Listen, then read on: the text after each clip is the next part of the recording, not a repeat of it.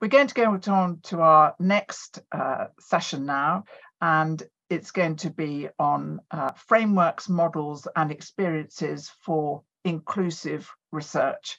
And I'm delighted to hand over to Graham Martin, who's Director of Research at this institute. Graham, it's all yours.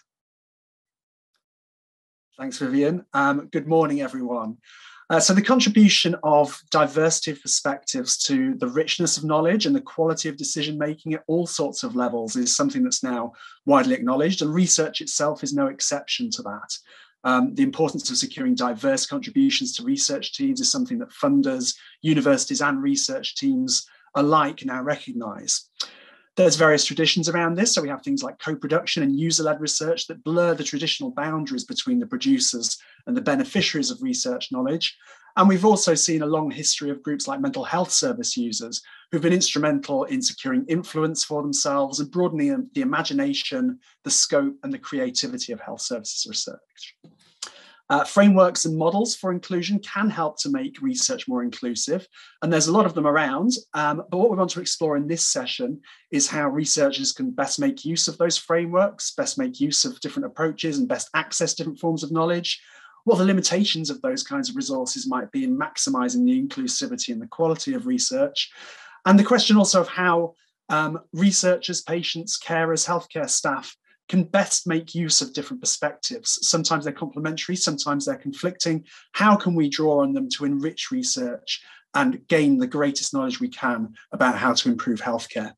So we're going to start the session with a couple of videos.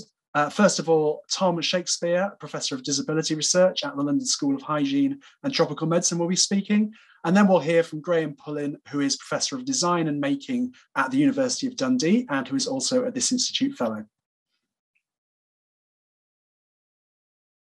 So my name's Tom Shakespeare, and I've spent about 35 years doing disability research. That is research with a wide range of people affected by health conditions.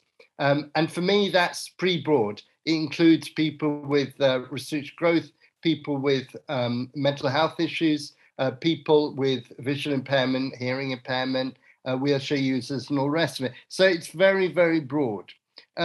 And I think that similarly, the way that we develop inclusive research models has to be broad, because in the lives of people I've talked to, they're affected by, as it were, biological things, that is to say, having dementia or multiple sclerosis or achondroplasia or whatever else it might be.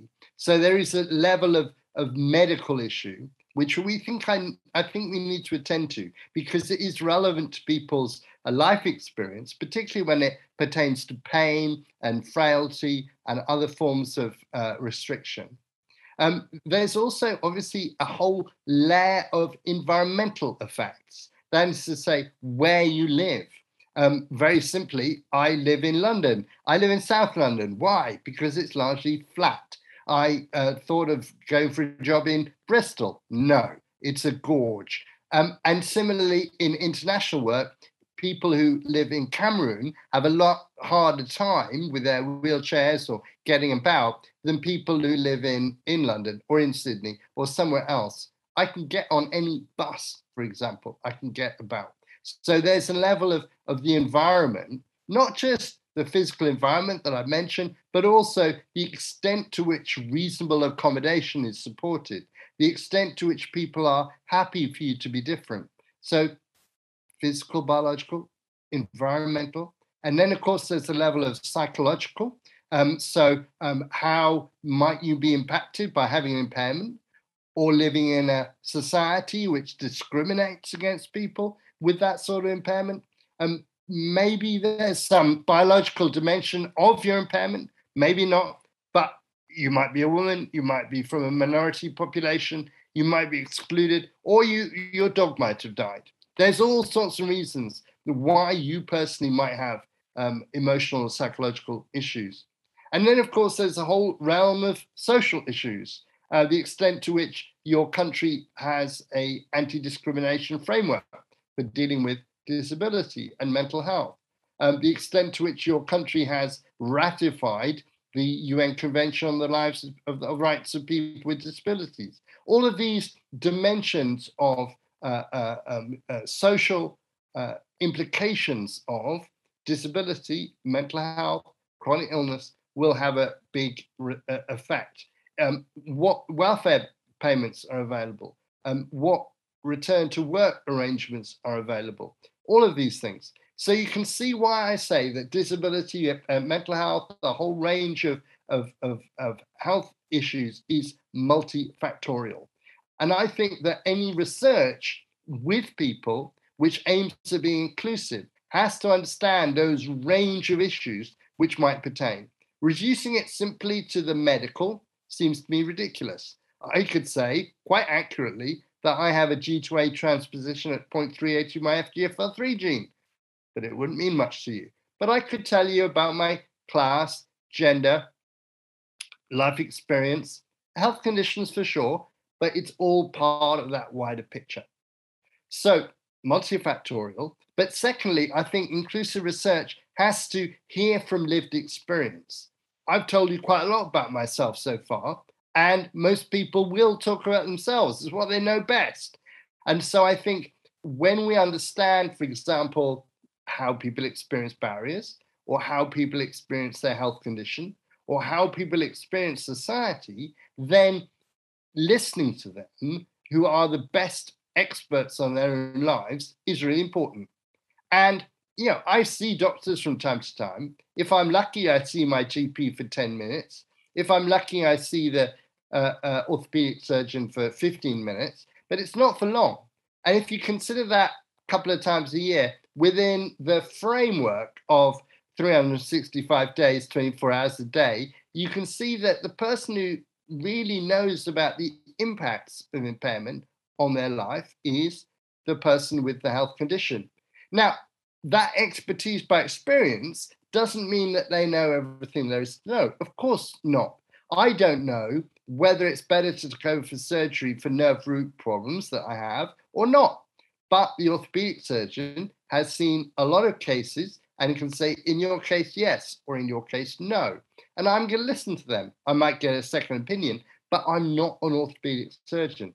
And similarly, not being a psychiatrist, not being a neurologist, not being a respiratory medicine specialist, means that I will want to work in partnership with those people. And for example, I did a project, and this is an example of commission research, with the Restricted Growth Association, which is funded by the Big Lottery Fund. And who did I partner with? Well, obviously, the Restricted Growth Association, people living with the experience, but also with a geneticist, because he was an expert in skeletal dysplasia. He could understand what health issues people were reporting. And between us, he was dealing mainly with the health issues. I was dealing mainly with the social issues. We managed to cover the whole area that people talked about: their pain, their limitation, mobility issues, but also their unemployment, their education issues, their family issues. And together, we were able to turn those lived experiences of the more than 80 people we talked to into an account which gave justice to the complexity, the richness of their lives. Now, that commission research was interesting because it was commissioned by an organization that didn't have a lot of experience of research. And that was one of the reasons that the Big Lottery Fund, as it was called at the time, funded this sort of research. They wanted it to be managed by people with lived experience, people from the voluntary community sector, and then done by academics. And in my case, I was an academic who shared the experience we were researching, which was useful, but it's also potentially problematic because obviously when it comes to more than 80 people's accounts, they might not be the same as mine. It's true, I could recognize the truth of what they were saying, and I could say, oh, we ought to attend to this, but I mustn't let my own personal experience cloud my objectivity when we're generalizing from a much bigger sample of people with skeletal dysplasia. And also, it's potentially problematic because the voluntary organization in this case had never managed a research project before. So this was new to them. So there's a risk that we told them, how to do it, which would be wrong. And there's also an opposite risk that they told us how to do it. And for example, I remember we had some money left over and we wanted to go and report our findings at a conference. And that's a legitimate use of research expenses. But no, it was felt by the Research Growth Association we were not going to get a freebie, we were not going to go to a conference, and therefore they didn't present their findings. Now, I think that was a shame. And it arose from the feeling of the research managers, the voluntary organization, that you academics, you're always trying on a freebie. Really, we weren't. We wanted more people to know what we found. And it would have been useful, yes, to us, but most importantly, to them. As it was, we did a report, we did a launch, we did about 3 academic papers. It was widely understood and reported, but it could have been better. And I think being able to present it academically could have been helpful. I'll give you a second example of, in this case, it's co-production, because it's true that the research growth research was managed by an organization, but the data collection was done by a non-disabled woman. I did a little bit, mostly it was done by a non-disabled woman. The example that I'm going to give you of what we call succeed, which is one of those clever acronyms, and it's to do with research into psychosis in Zimbabwe, Malawi, Sierra Leone, and Nigeria. And it's about trying to build co-production in mental health research, because there's very little in Africa. And when we did a systematic review, it was found that only 4 papers had been published from a co-production perspective in Africa. So it's very important that we did this. However, I think it's devised by academics. It's not user-led. And if we do have peer researchers, we do have people with mental health experience collecting the data, managing the data, disseminating the data, developing the MOOC, a massive open online course, and similar uptake and dissemination activities. So that's really good, but I think we could do better. I think next time we should have it devised by users. We do hope we're meeting what they perceive to be their needs, but we could be more attentive, I think. But as a result of this Succeed project, there will be a big uptick in African mental health co-produced research, which is very good and not before time. I want to give you 2 more examples of user-led research. And the first one is the DRILL program. DRILL stands for Disability Research in Independent Living and Learning. And so it was a 5-year program of research managed by Disability Rights UK and run in UK between 2015 and 2020. And the aim of the project was to create a body of work which explored some of the issues facing disabled people and how they might be resolved. And each of the projects, and it was tried very hard to make them geographically representative and to look at different areas of disability, different health conditions broadly. Each of them was commissioned by disabled people's organizations themselves. But often, usually, they were collaborating with a group or an academic partner or a traditional researcher who gathered the data. But it was a really good innovation. And my role was merely to be one of the advisors. And we allocated the money. I chaired the panel in UK, which said, this is worth funding, this is not. And it was really difficult because, of course, people had put forward what they were really most passionate about. And in each case, we had to look very carefully. Was this generated by the academics? No, no, no. Or was this generated by the disability organization? And in those cases, we're far more likely to fund it. So not necessarily doing research, but certainly managing, running, developing, and calling for the research.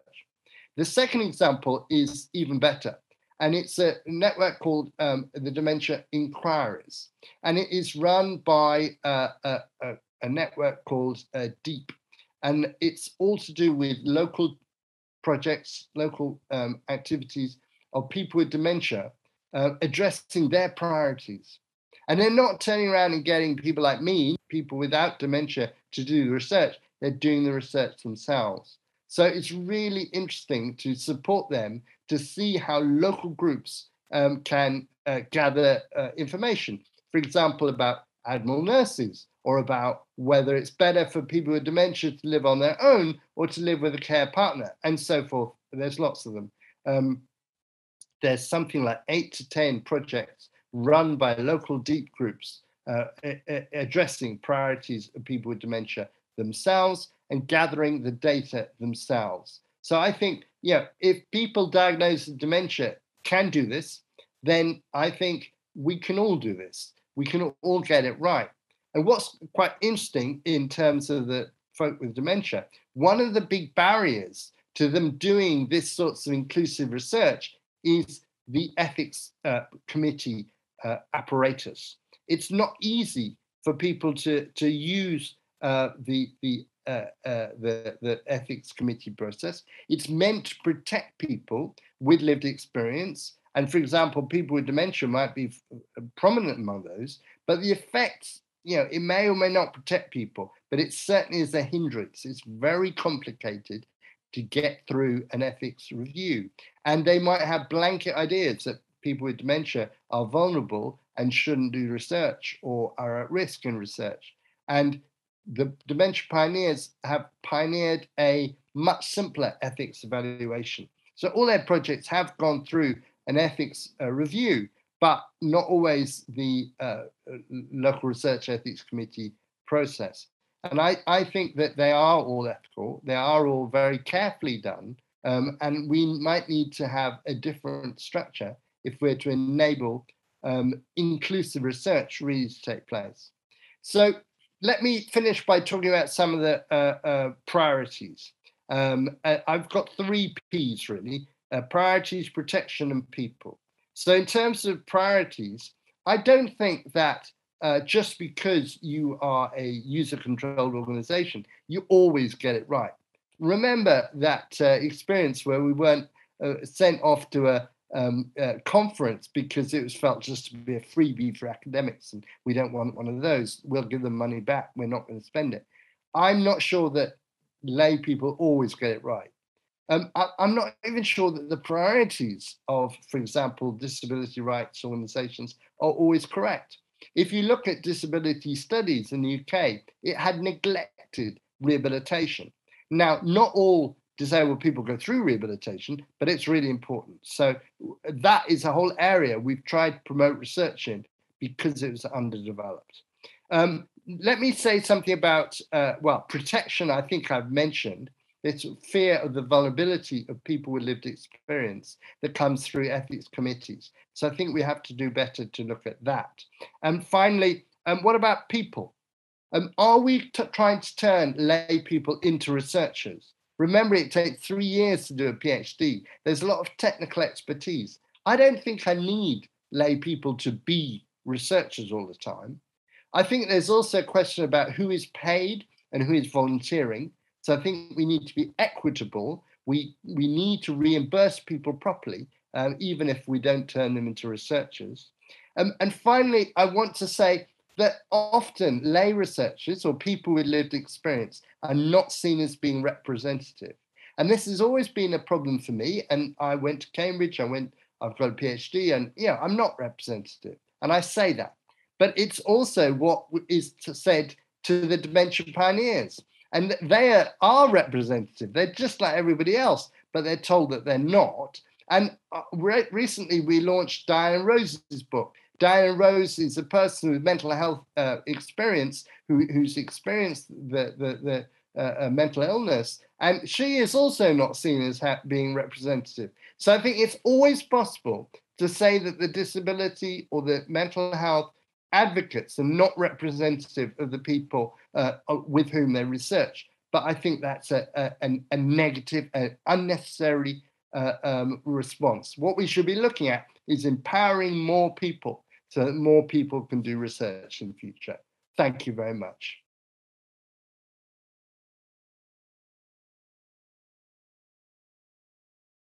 Hello, my name is Graham Pullin. I'm a This Institute Senior Fellow and Professor of Design and Disability at the University of Dundee in Scotland. Today, I'm talking about framing new conversations between healthcare, disability and culture.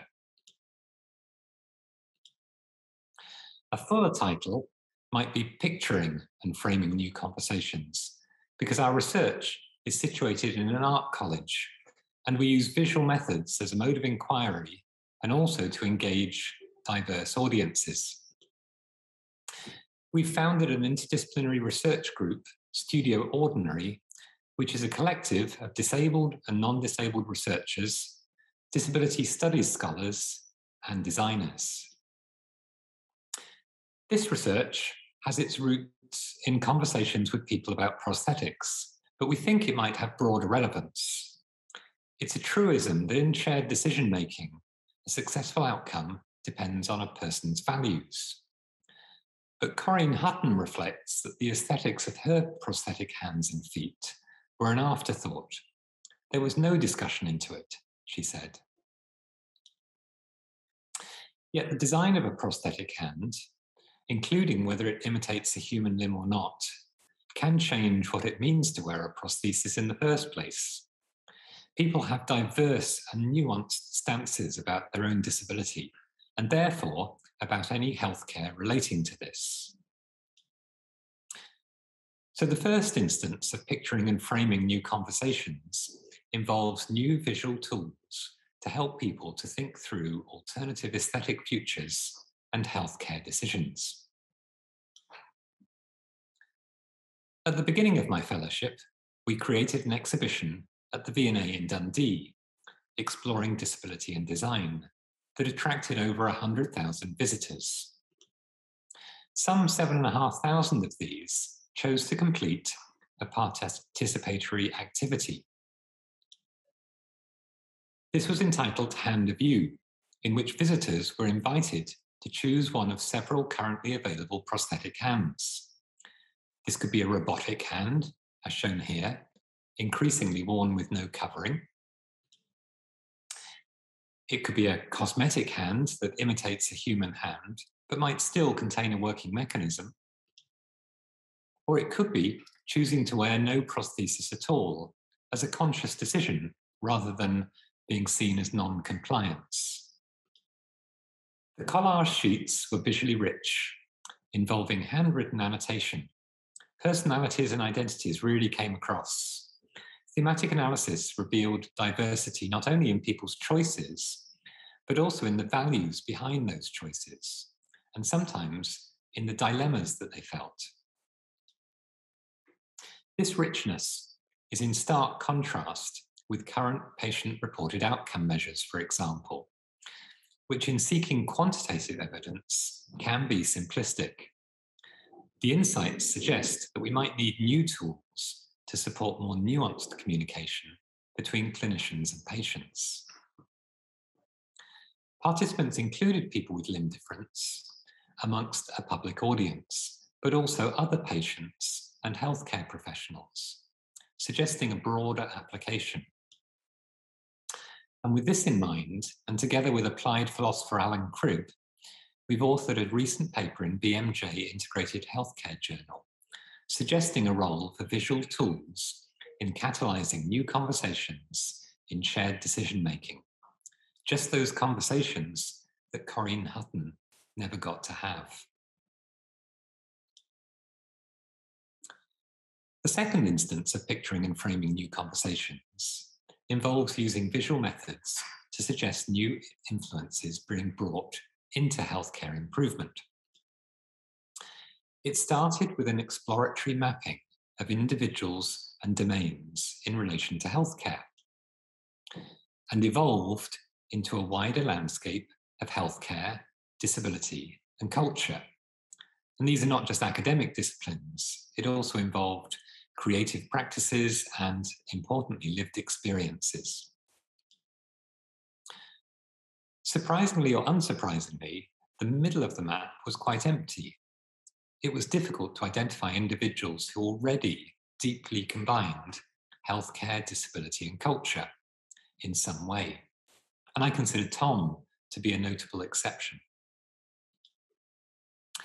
Yet it suggested bridging this gap by mediating new conversations between individuals connected to healthcare improvement and others who could bring contrasting and perhaps constructively critical perspectives. In a time of COVID, this became a series of online conversations, edited by filmmaker Jared Schiller into videos that will shortly be available through the This Institute website. Transcripts are included in a fellowship report discussing prosthetics, aesthetics, and ethics, also shortly to be available through the This Institute website. But in the meantime, here are some excerpts. Conversation 5 was between prosthetist Sarah Day and disability studies scholar David Serlin, and they discussed gender and prosthetics. In this 1-minute extract, Day and Serlin are talking about the issue of perceived ownership of a prosthesis. I don't believe that we really cover the topic of ownership properly. And if you were to discuss ownership with a lot of clinicians, it'd probably be, well, who paid for the limb? You know, they own it. So, for example, maybe the NHS owns the prosthesis. So they're actually talking about who physically owns it rather than who it belongs to. And I've been in clinic where people have said, no, you can't touch that because you don't own it. Well, yeah, of course I own it. I use it every single day. So there's those kind of technical issues that perhaps need to be sorted as well to allow someone to take it as theirs and as part of them. I suppose that I think to kind of build on what you're saying, part of this also is I guess it comes in education and training of the prosthetist, but then also is someone who wears/uses has made for them a prosthetic, are they a patient? Conversation 4 was between health psychologist Maggie Donovan Hall and artist and prosthetics wearer Andrew Gannon, who discussed ableism and aesthetics. In this 1-minute extract, Donovan Hall and Gannon are exploring the challenges of representing design issues within patient-reported outcome measures. To understand that there is kind of like actual physical kind of change happening to my body because of the way that I have to adapt to the world. And that seems within the realms of what the NHS should understand. So then to expect it to understand how design maps onto this as well is sort of asking, I don't know whether it's asking too much of them. I understand why it's not a priority on those questionnaires, maybe. I think when we look at any type of patient-reported outcome measure, it's very hard to do. And I think it, you know, taking a really patient-centered approach, people are having to measure things to show the value of a service. We do need to be able to do it. And I think patient-reported outcome measures are a very complex and problematic area in all areas of healthcare and rehabilitation. Conversation 3 was between disability researcher Tom Shakespeare and occupational therapist Natasha Layton, who discussed rehabilitation and disabled expertise. In this 1-minute extract, Shakespeare and Layton are reflecting on the relationship between disability studies and rehabilitation sciences. Department, and I have a PhD student who's just finishing on a project called rights-based rehabilitation, which is saying how can we bring together rehabilitation sciences and disability studies, which have really not spoken to each other very much. They have not. And in disability studies, traditionally we've thought of as rehabilitation as evil exercise of power over poor disabled people, which is not true. And in rehabilitation sciences, I don't think they've always been very strong on the voice of disabled people, partnership with disabled people. I wonder if when we do things like say, well, of course, you know, the consumer voice needs to be there. And so we have a consumer engagement panel or whatever. And then you can tick off your client-centered practice checklist. I still don't think it's quite there. I'm not seeing people directing the research or setting the hospital priority agenda. And conversation 6 was between bioethicist Rosemary Garland-Thompson and designer and prosthetics wearer Caitlin McMullen, who discussed choices and ethics. In this 2-minute extract, Garland-Thompson and McMullen are talking about the relationship between prosthetist and wearer and how this is framed. I actually I changed prosthetist because I didn't get along with the one who thought that a foam casing would be appropriate. I thought that we wouldn't see eye to eye, so I asked to change.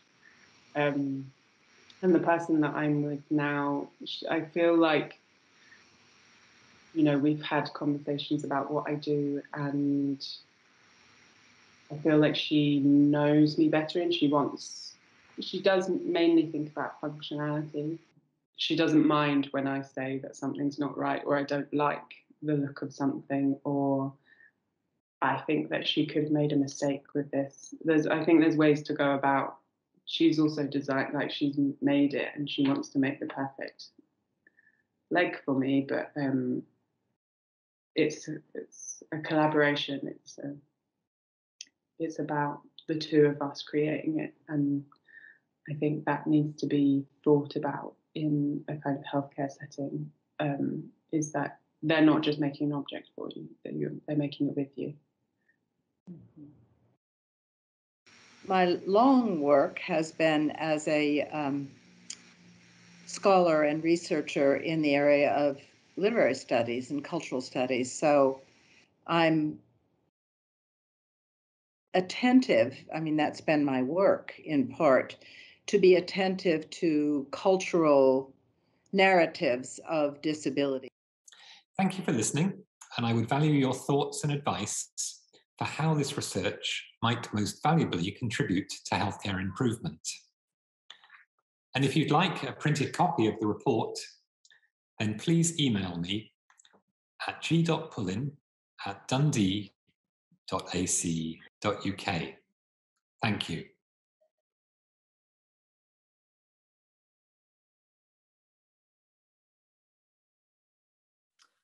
Hope you enjoyed those videos. Now, we arranged a panel discussion to follow those presentations. Unfortunately, due to the rearranging of the day to today, bringing it forward, Tom himself is unable to attend, although he has recorded a video of response, which we'll see in a short while. Also unable to attend, unfortunately, is Stella O'Brien, who is a researcher and patient representative. She has, though, provided her thoughts, and I'll share some of those in a minute. I'm very glad to say that we do have Graham himself on the panel, and also joining us is Doreen Tembo, who's Senior Research Manager for Global Health and Community Engagement and Involvement Lead at the National Institute for Health and Care Research Coordinating Centre. So welcome to both of you. Something that occurred to both me and Stella, and we discussed this a little bit by email in advance, when we watched the videos, was around some of the power imbalances that can arise in these collaborative research endeavours. And of course, there's power imbalances there to start with, but it's perhaps easier to hide them when you've got one group that is researchers and another group that is participants. It's easier not to talk to them and to hide them in the process. But when both groups are part of the research production process explicitly, those power imbalances perhaps become a bit more visible. And Stella has been involved in research looking at this on a global health scale.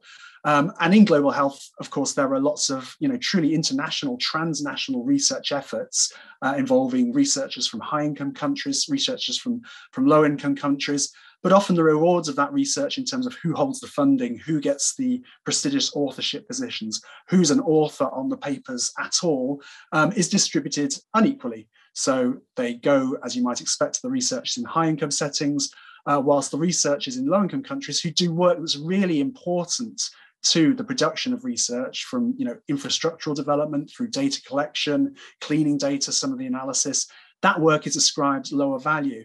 And I wonder, and Stella was wondering as well, if we run the risk of reproducing those structures of exploitation in research that involves service users, members of the public, others as co-researchers. So just as field workers in low-income countries, their contributions are devalued, do we run the same risk of doing the same with disabled people who provide ideas to funders that are then harvested by professional researchers, or contributors to research approaches who might miss out on recognition in authorship lists? Can I put those thoughts to you, first of all, Doreen, as a commissioner, among other things, of research?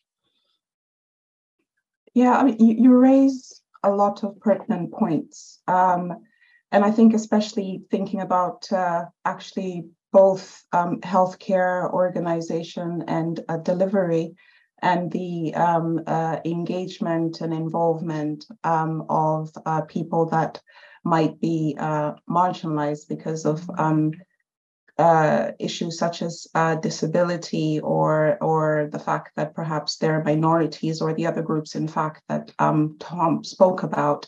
Both for service delivery and for research, the concept of co-production is quite a useful concept in terms of leveling that playing field and making sure that power is shared within the process, whether it's co-designing the care pathway that you might receive as a service user, as a patient, or being involved in research, again, as a service user representative, a patient, or a community member, or somebody that perhaps is connecting the community to researchers. So there are different ways that you can, of course, involve and engage the community. There's a whole spectrum. You know, it can be very light touch, very disempowering in terms of perhaps just sharing information with them, all the way through to that partnership with communities, treating everyone as equals. And then at the very extreme, again, this came out from Tom's talk, user-led research, where the community controls the research and perhaps brings the researcher into that process. Again, something that came out in Tom's talk.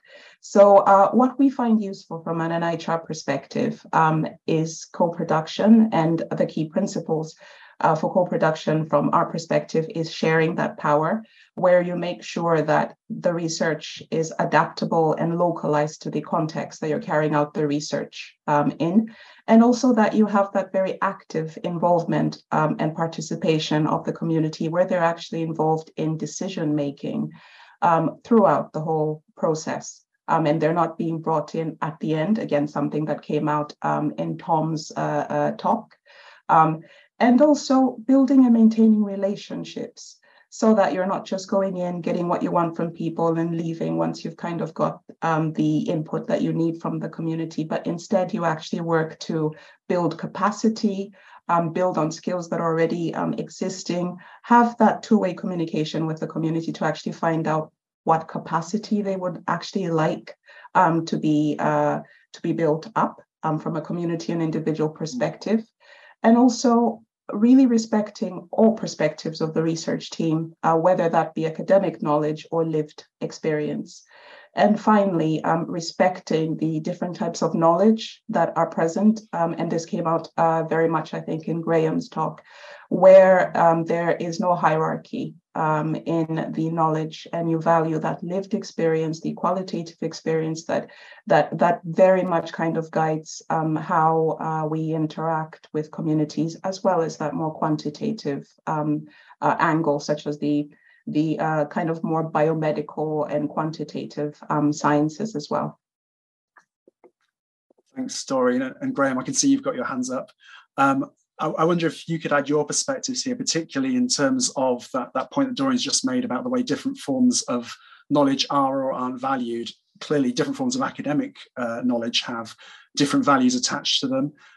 How do we ensure that the different perspectives that you've covered in your work, for example, are given appropriate value? Yeah, thank you. I think there are so many important issues wrapped up in this, and I agree with everything that Doreen's just said.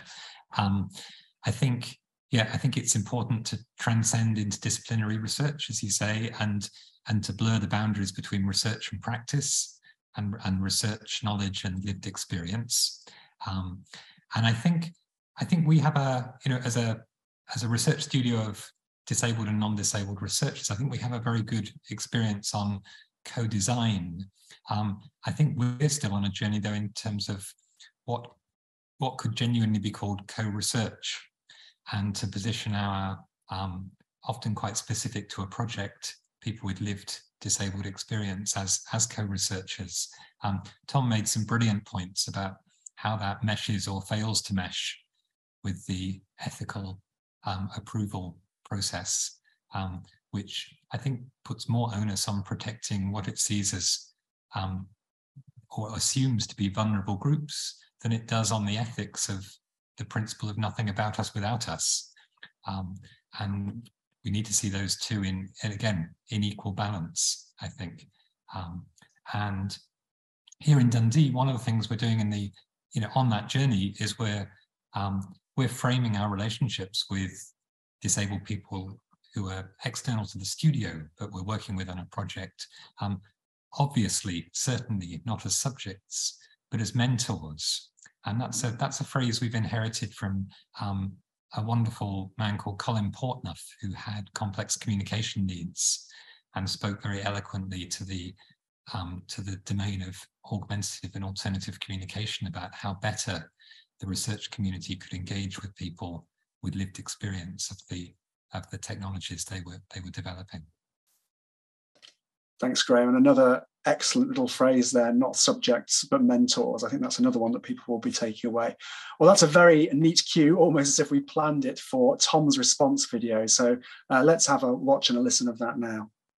I really like Graham's video that he's done, and I look forward, I'm sure there'll be a great discussion. From it, I just want to highlight a couple of things. First, I think there should be a real collaboration between expert by profession and expert by experience in assistive devices of all kinds. And I've experienced that myself. I'm not an orthotist. I'm not a wheelchair technician. I'm not an OT. I don't know what is available and what is best for somebody with, in my case, L2 paralysis and achondroplasia. I've got short arms. But I do have a lifetime experience of that. And so the collaboration brings that wide knowledge of the professional and that deep knowledge of the person with disability, really, hopefully, to design something that is best for them. And frequently, that has been the case. It hasn't always been the case. I remember talking to wheelchair technicians and saying, I have short arms, therefore I need large wheels, and there is a problem with the distance between my arm and the wheel. And they go, oh yeah, and they measure up and all the rest of it. And the wheelchair comes back and it's not suitable because they didn't listen to me and they didn't realise they had short arms, and they have to remake it and put on a bigger wheels or whatever it might be. So it's not infallible expertise by profession, and it does have to be supplemented by what people living with the disability know. But it should be a collaboration. It should be real partnership. And the second thing that I want to re-emphasize, if you like, is that disability is very variable. It's it's a physical impairment and a functional capacity. It's an environment. My lovely little front wheel caster on the wheelchair is great for London, hopeless for Uganda, where there are potholes, and I just would pitch out. I need a motivation wheelchair, a big front wheel wheelchair. The environment is really important. So the impairment, the environment, but also all impairments have a psychological dimension, even if you don't have mental health issues. And your motivation, your understanding, your awareness, your personal self-esteem is vital to the way that as a disabled person you flourish. And of course, that's not, as it were, biological. It's not given by God. It is to do with the way you're treated. I am a successful, white, middle-class man. And of course, all of that contributes to my feeling that I'm all right. A lot of disabled people do not feel like that because they've been told they're not like that. It's not to do with biology. It's to do with being poor or being a woman or being a member of a minority or being excluded. All of those contribute to your feelings. So environment, biology, psychology, and of course the way that your society regards people like you. And that's very different in terms of the legal system, the provision of services, all the rest of it in different settings. So it is different here too. I've been in Newcastle, Norwich, London. It's all been different. And that's within the NHS. That's within the same system. Therefore, of course, it varies. And I think sensitivity to that, to the multifactorial nature of disability, is really important. It's not us and them. It's not medical model and social model. It's more complicated than that, which is how I've made a living for the last 30 years. Thank you very much. Thanks to Tom for recording that response video. And I think what that really drives home in particular is the point about intersectionality, the point that we cannot homogenize any one group on the basis of a particular characteristic. Actually, things are going to be different for different people, which of course complicates the question of representativeness. Although, as Tom was saying in his earlier video, it's very easy to chastise or marginalize people because they're not, quote unquote, representative. I'd also like to bring in another point that Stella made at this point. So Stella was draw our attention in particular to patient-led innovation and research. And she gave the example in particular of research around long COVID and the role that patients have played in collecting their own data, organising as a peer group, campaigning and seeking to stimulate research. And she gives the example of the patient-led research collaborative on long COVID, which is made up of long COVID patients who are also researchers from a very wide range of disciplinary backgrounds. That group has published various papers itself, and it's developed collaborations with multiple universities, including, for example, work challenging existing patient-reported outcome measures and trying to develop new ones that are more suitable for people with long COVID.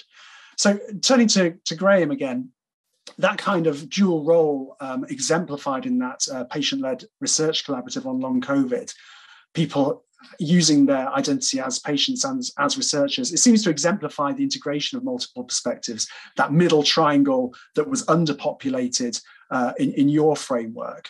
And I guess it kind of feels like it's one possible way of realizing that, that dialogue, integration of perspectives. Is that what you had in mind? And what else can we gain from creating those dialogues? What comes next after your research? That's a nice question. And I think having said that Tom was unusual at being somewhere towards the center of the triangle, I can see that question arises. I think one observation I had was that when we set up these conversations across the empty quarter in the middle of the triangle, if you like, I was quite concerned that they might need some mediation because of how diverse the perspectives might be, and also because of, I think there was a feeling, particularly amongst those who weren't associated with healthcare, an uncertainty as to whether they had anything valuable to contribute at all. People from the eyewear or fashion industries, for example.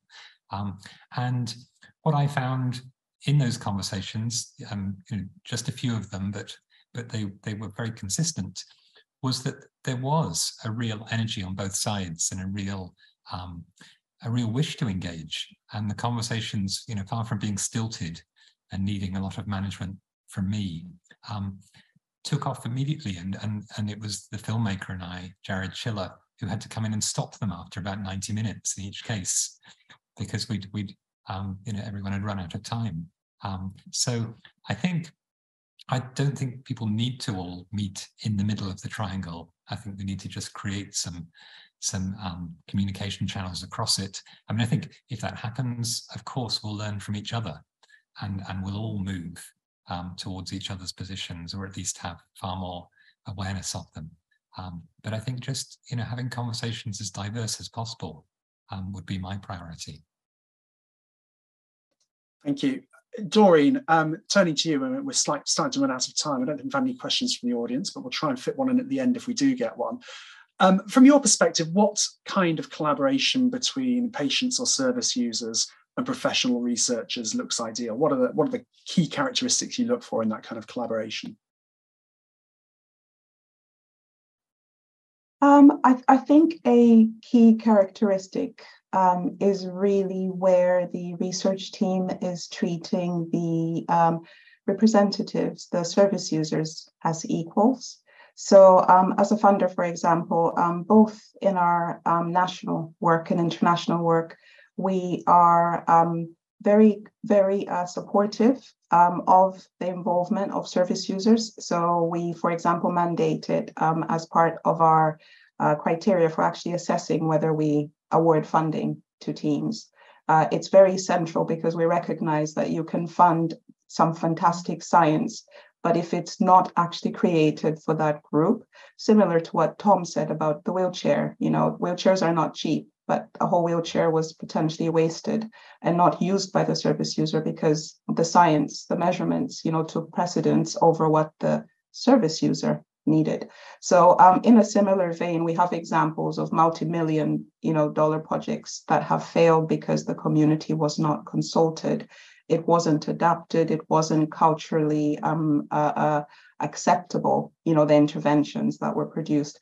So we know that the involvement of communities is a central pillar to making research and service provision work as well. Thank you, Doreen. Well, we are starting to run out of time, so I don't think we've got time for much more discussion. I think there's been some lively discussion in the chat. For example, again, sort of, I suppose, reinforcing the point that people are different and that we can very easily characterize or caricature people according to the particular perspective that we've selected them for. And, some very strong reminders in there, including around conflict, disagreement within participation groups, that isn't always the case. So I think much to learn from existing frameworks, much also to be done in practice to ensure that we're inclusive, that we make the most of those disagreements, and that we don't risk suppressing views because they're not the right ones, quote unquote. That's all that we've got time for from this session. Thank you very much to our panelists. Thank you also to Tom and Stella for their contributions.